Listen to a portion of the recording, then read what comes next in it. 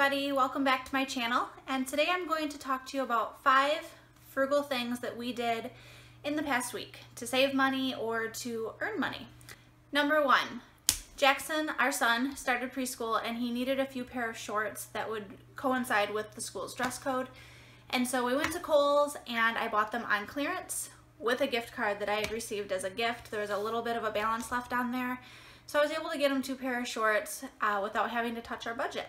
Number 2, I made 2 huge batches of jasmine rice in my Instant Pot pressure cooker. I used some for dinners throughout the week, and I froze about 5 or 6 bags, I think, that I can use throughout the month to quickly add to a dinner, taco night, or whatever. So that was number 2.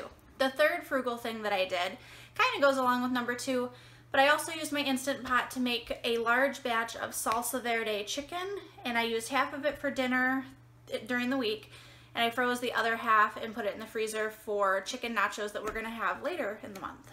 Number 4, it has been so ungodly hot here in the South, but I've refrained and I've kept our thermostat set at 77 degrees, which for me is unheard of. So that saved us some money on our electric bill. So it's been right steady at 77 all day, 24 hours. So that was number 4. And the last and final 5th thing that we did is I went through the house and I gathered up stuff that we didn't need, didn't want. I had some inventory left over from a direct sales business that I'm a part of, and I sold it. You wanna know how much I got for that?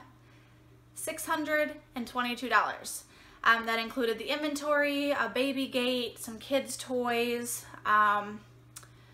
anything I could find that was worth value that I could get a quick buck for, I listed it, and I sold it in a mommy group and to some of my customers.